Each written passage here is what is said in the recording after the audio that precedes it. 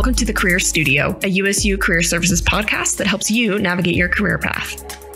Thanks for joining us for our Friday face-to-face episode. I'm Marissa Armitstead, your host, and I'm thrilled to have Matthew Vance here with me today. Matt, thanks so much for joining us. Yeah, of course. So Matt is as creative as they come. He attended Utah State University to earn his bachelor's degree in business administration, and he minored in marketing. He currently works as the employee experience manager at Maloof. So he oversees the collection and the use of all employee feedback for over 500 employees there. He also leads the development for employee happiness programs and evaluates the initiative impacts. Matt was a recipient of the 2020 Utah Business HR Professional of the Year Award and has been instrumental in securing Maloof as a 7-time nationally ranked best place to work. Matt is currently authoring a review management book, and he has consulted many organizations in various industries. His feedback management methodologies have been nationally recognized with a 2019 Gold Stevie Award. Matt currently lives in Logan, Utah with his wife and 3 daughters. He enjoys running,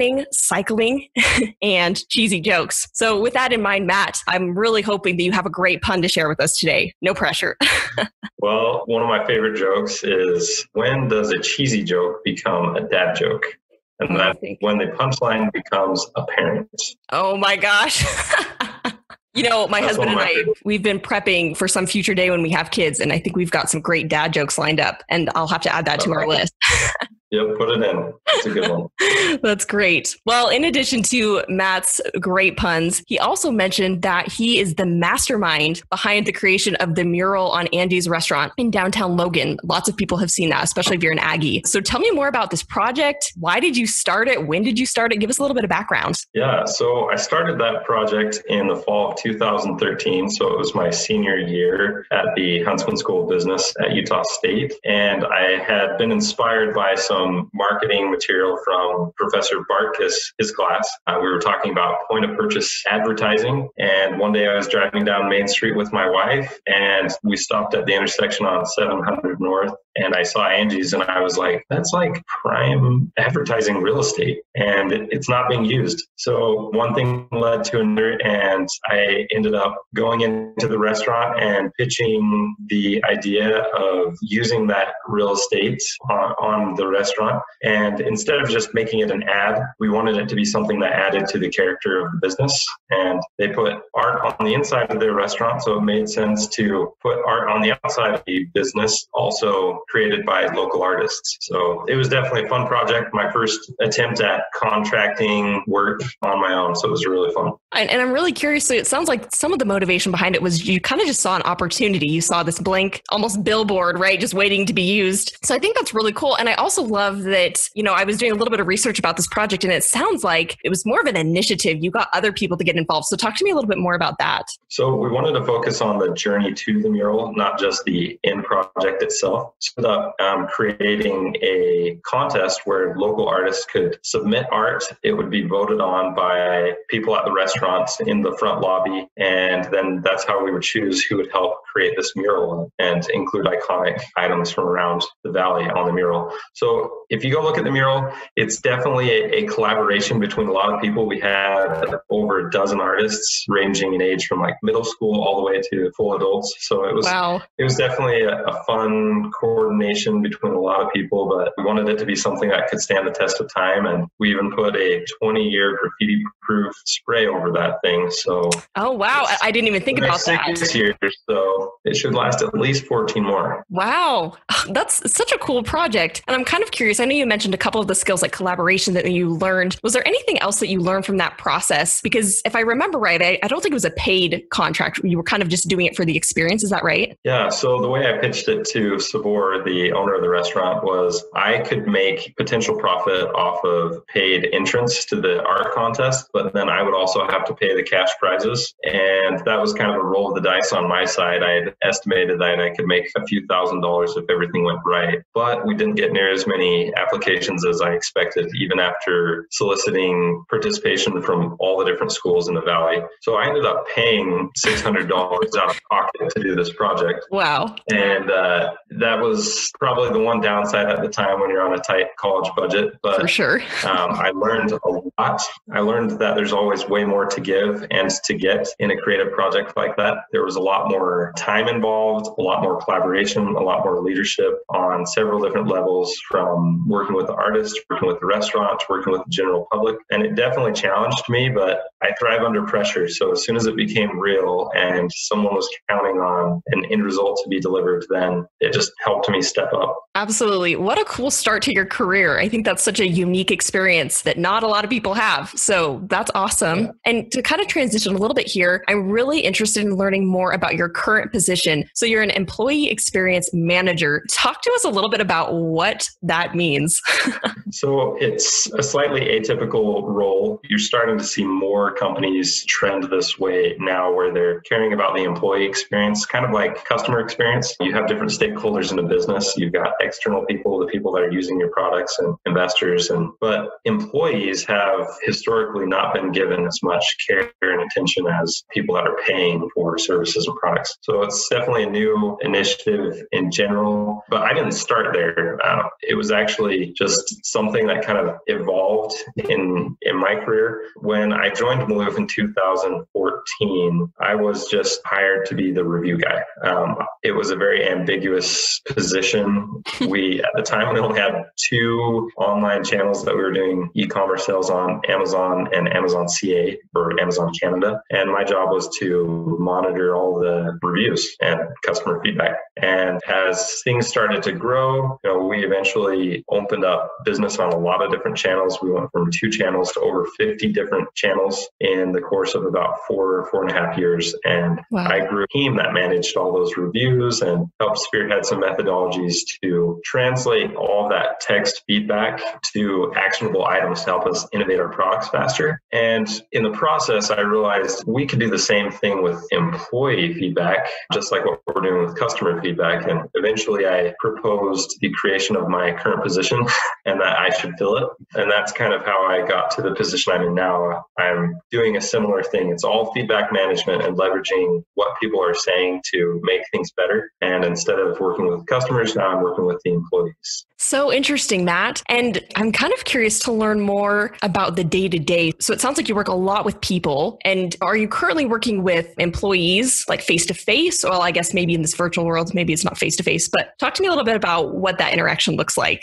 Yeah, sure. So the day-to-day can vary quite a lot, but some of the things that I typically do is I check our online profiles like Glassdoor and Comparably and Indeed. And we're also on one called InHerSite. On those profiles, employees can go on and rate their experience at Maloof. So I go and check for new reviews and new feedback there every day. And if there's something new, I'm responding in a similar way that I used to do on the customer feedback side, responding to reviews on Amazon. And I also check our suggestion box. We have an anonymous suggestion box that's online. And I'm also working with internal service providers such as Maloof's Kitchen or Salon to help them enhance their services for our customers, the employees, based on feedback. But one of the most critical pieces is working with people themselves. I have interviews and conversations with people casually and formally all the time to try to help maintain the personal touch. And we don't want to dehumanize managing the employee experience by just looking at numbers and surveys. Sure. And that's it. We want to keep a strong relationship with individuals. And so that's also important. And all of that combined doesn't really matter much unless we're actually taking action. And so one of the biggest pieces is also working with the leadership team on driving real change. One change that we recently implemented was launching a new in-house built one-on-one tracking system. One-on-ones is basically a meeting between a manager and an employee. And it's where relationships get strengthened, expectations are for a role or a project are made sure that they're on the same page on both sides. And it's where people can talk about how they're doing, how they're feeling. And we want that to be a very meaningful thing. We've seen through our employee engagement data that it's highly impactful. So those meetings matter a lot, and we want to make sure that they're tracked And so that was a new program that we recently launched last week. Oh my goodness. Well, and I was looking at the company culture of Maloof, and it is unlike a lot of places. I think they said they have like a basketball court and like an eating area, like where they prepare you fancy food. And anyways, so what a cool place to work and what a cool job to have. I am also kind of wanting to know a little bit more just about some of the critical points throughout your career that got you to this point. You know, oftentimes we look back and there were certain experiences maybe in school or maybe just in one stepping stone job that kind of led you to this job now. And so maybe thinking back on your time at USU or a previous job, can you talk to us a little bit about some of the steps that kind of led to where you are? Yeah, of course. Thanks for that, Marissa. So in a podcast like this, you may only hear the fun, shiny things, the exciting things, the big victories, but really behind the scenes, there's always a lot more to anyone's story. We're all people. We all have struggles and victories. But for me, at least, getting to where I am definitely wasn't easy. Before I started at Maloof, I applied for 54 different positions at different companies. And that number was significant to me. Wow, that's a lot. Counted all the emails. Yeah, it was a lot. Just because that was probably one of the hardest challenges I've had in my life up to that point. I was on the track team. I had good grades. I felt like I had lots of opportunities that came my way. But then getting rejected that many times throughout my senior year and then after graduation, that really was hard and it affected me for sure. But I just kept going because there's really nothing else you can do except keep trying. And eventually I was offered the position at this little company that no one heard about called Maloof. There were less than 40 people there working at the time. And I was offered a job that really wasn't very defined. And I said, you know what, I'm just going to go for it and see what I can make of this. And as I started that role, I just told myself, you know, I need to prove that I was worth hiring every day instead of just, hey, I got in the door once, but I'm going to prove that day after day after day. I think that really helped. I was able to gain trust quickly and I was given additional projects and the importance of the projects continued to grow. And now I'm in a role that I pretty much created, which is pretty cool. That's amazing. And we're really honing in on and focusing in on networking this month. I'm curious to learn more about the role that networking played, maybe in finding the job and also currently as you kind of created this job. Tell us a little bit more about the role networking played. Sure. For this position specifically, networking with Professor Sterling Bone was actually the key. He was leading the Huntsman Marketing Association group at the time in 2014 when I graduated. And he had posted that there was a position at Maloof on the LinkedIn group page for HMA. And so I just reached out to him and said, hey, do you know anyone over there? And he made a connection to someone that was working there. And that ended up in me getting a first interview.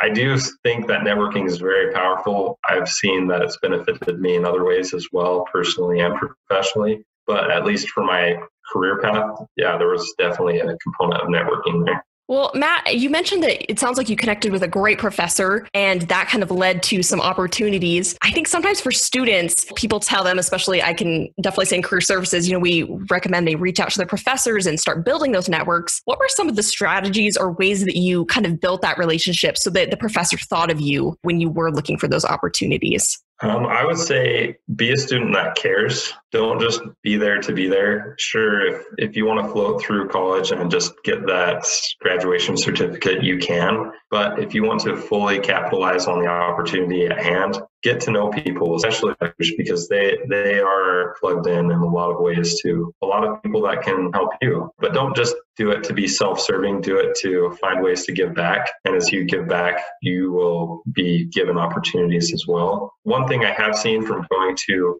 a lot of different career fairs at different universities and interviewing, going through lots of resumes, there is a very real difference in people who care and are proactive about their career compared to the people who are just present and passively going through the motions. And it will result, in my opinion, in very different trajectories when you're looking at the end of your career. So take control of it because no one is in charge of your career more than you. Couldn't agree more, Matt. I think that's great advice. Starting as soon as you can. And again, I think it really goes back to that piece of it's all about who you know. And to some degree, I've really seen that play out in my life as well, that if you have that connection that just happens to have that one opportunity, you just never know where it's going to lead. And so I think being proactive, like you mentioned, is a really great strategy for beginning those networks as we start out. So we've talked a little bit about how networking kind of got you to that job. And I'd love to hear a little bit more about networking now that you have this great job. How do you manage those relationships and how do you build those relationships? Well, I think there's two sides to that. I would say you've got the personal side and you've got the digital side. The personal side is when you see people in the community or at work, and this could be networking even within your own company, like be nice to people, ask how they're doing and see what's going on in their lives, facilitate conversations about them and show that you care about what's happening in their world.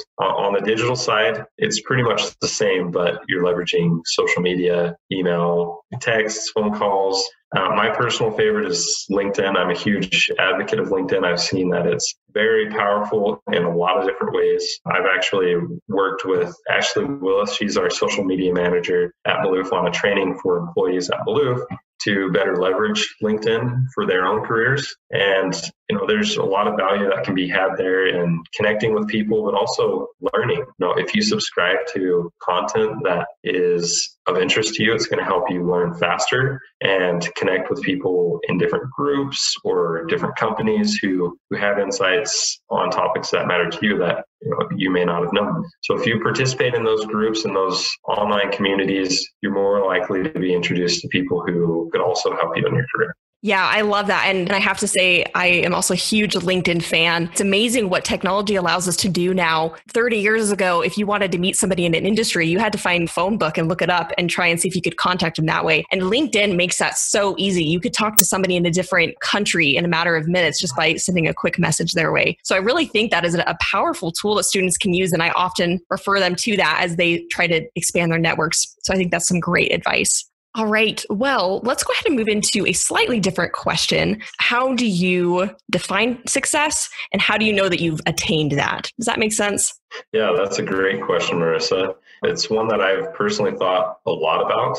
By about 2018, I felt like I was kind of stagnant at Maloof in my position. I felt like I'd figured everything out when it came to customer reviews and online reviews. And in a one-on-one meeting with my manager, he challenged me to find a different way to learn and grow. And ultimately, I decided to look for maybe a book or some type of a conference I could attend to learn more about online reviews. And as I started searching, there really wasn't anything that existed. There were no conferences and there were no books, since there has been one other book published. But that got me thinking well, how can I learn more? How can I grow? And eventually I recognized that my past learnings and past growth up to that point had happened from reading scholarly articles and training other people in my team on how to improve. So connecting those two dots, I realized, I need to just keep researching. I need to keep teaching. And if I can do those two things, even if there isn't a conference or a book that already exists, I can carve a path where I'm learning, growing, teaching other people. And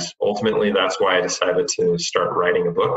And it really fueled my personal credo or belief about career success. And that's a very long lead in to say, my definition of career success is improving at a faster rate than your competition. If you don't know what your competition is doing, you don't know how fast they're growing, how fast they're improving. So you have to seek improvement for yourself, but don't put up the blinders. You need to be aware of what's happening around you. Now, if you don't do that, you could be stuck in something that I call the mirage of success. That's where you are actually improving. You can see it, but you're improving like this and your competition is improving at a faster rate. And so in research for my book and with the goal to improve faster than other people, I still look online and I'm continuously looking at other companies in the review management space and reading blog articles and other content to know what's happening around me to be better informed. And at the same time, I'm putting in hours in the morning and on the weekends extra outside of my job to own my own career and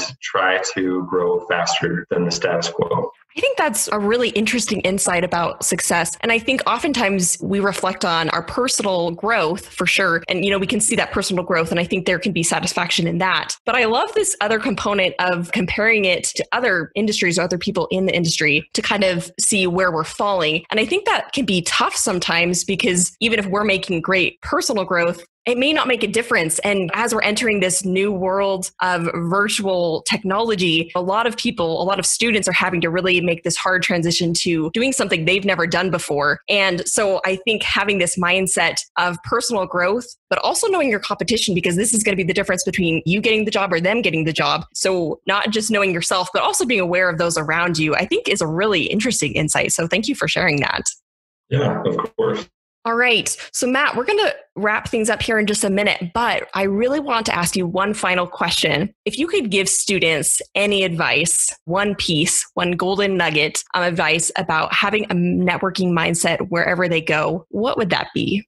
That's a good question. I would say be a giver, not a taker. Don't always think about what's in it for you, even though that's maybe what comes natural. Think about what you can offer others. What can you do that isn't expected or that you have an obligation to do? And as you go out of your way to help others and to lift others, you will be lifted at the same time. And you'll have opportunities and experiences that will come to you that wouldn't have been there otherwise.